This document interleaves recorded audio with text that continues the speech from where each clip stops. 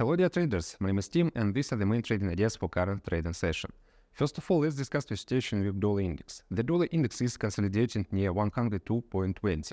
Today will be published data on orders for durable goods. According to the forecast, orders fell by 1% in May, which could undermine traders' confidence that the Fed will raise interest rates again in July.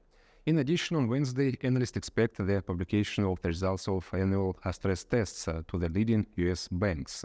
This year, they are of particular interest as they will assess the scale of the negative impact of the recent crisis on the financial system.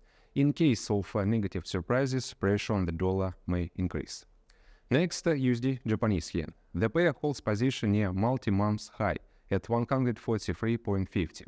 Market participants are analyzing information that the government may respond to a significant weakening of the national currency. It is not yet clear what specific support measures will be, but experts believe that we can talk about regular exchange interventions, which the government has previously used to stabilize the exchange rate. The yen was also supported by comments from members of the Bank of Japan, according to which the regulator may soon revise the yield curve control policy, which will be another step towards tightening the national monetary policy.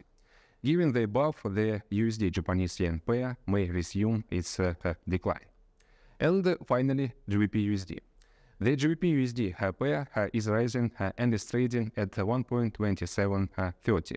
The latest data on inflation in the UK was stronger than expected. The core CPI rose 8.7%, while core inflation rose 7.1%, the highest since March 1992. Against this backdrop, the Bank of England raised the rate by 50 basis points. Market participants now expect additional policy tightening in August and September. Given the above, the pound retains the potential for growth. Besides, the weak report on orders for durable goods in the US may support the British currency today. So these are the main trading ideas for now. Thank you for your attention. Don't forget to subscribe to our YouTube channel.